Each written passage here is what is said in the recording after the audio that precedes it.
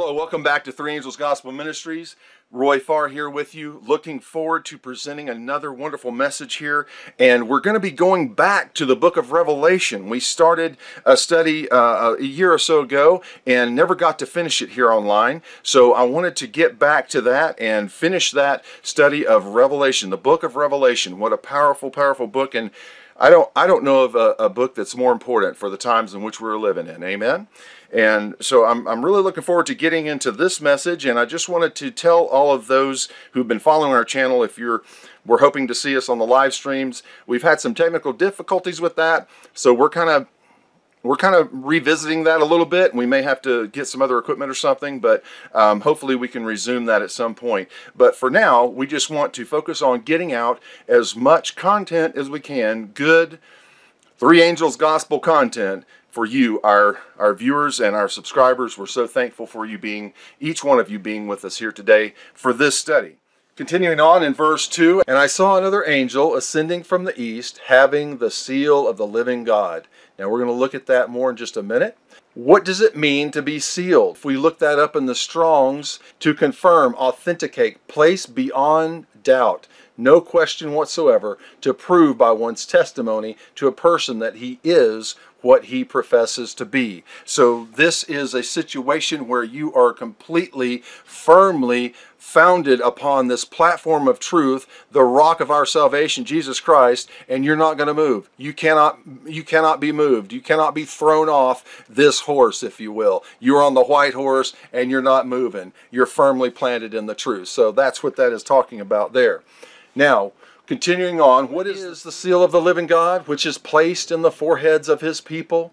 It is a mark which angels, but not human eyes, can read. Everybody can't see. There's not going to be a literal mark on your forehead.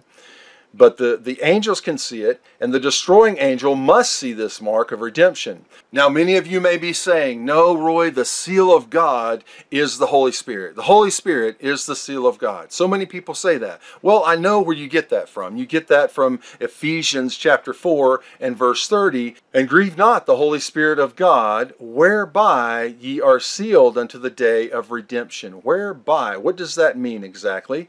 Well, let's look it up in the Strong's. In the Greek, it's number 3739, orke omahi, which means who, which, or what. So it could also read, or should read, who by ye are sealed unto the day of redemption.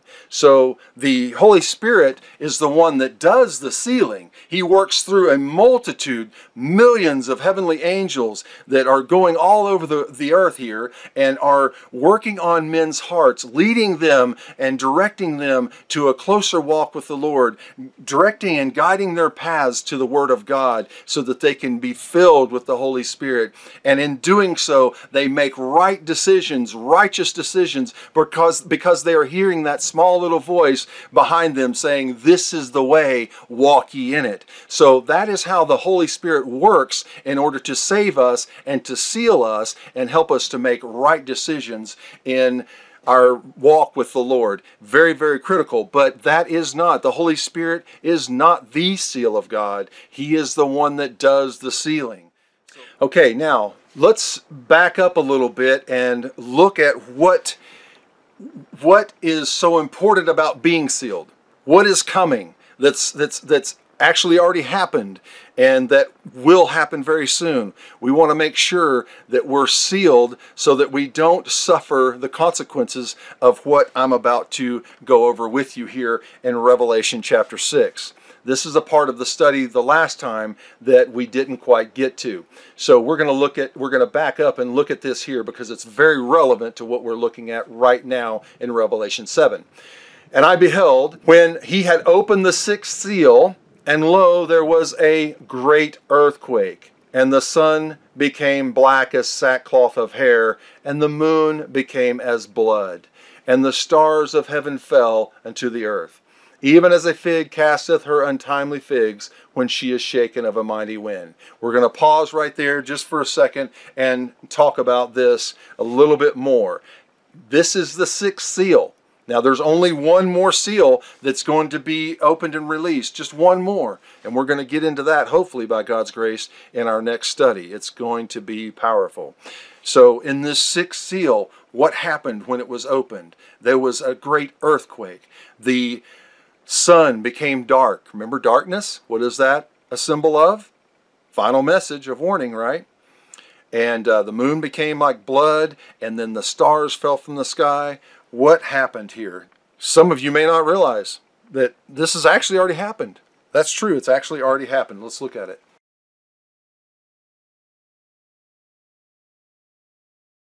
Also let you know that if you're interested in following Three Angels Gospel Ministries, you can do so at the following platforms there: Facebook, TikTok, and Instagram. Also, if you would like to contact us, you can contact us through our website, threeangelsgospelministries.org. And also, I highly recommend that you go on there from time to time and check in and see what's happening there. You can also call us, the phone number is there, and email us at 3agm@3agm.org. Now, we also want to thank you so much for your prayers and your financial support. And we have these new ways of contributing, if you will. Yes, you can use Cash App or Venmo or PayPal, or you can send it to us at our P.O. box. You can do a check or a money order, however you like to do it. Yes.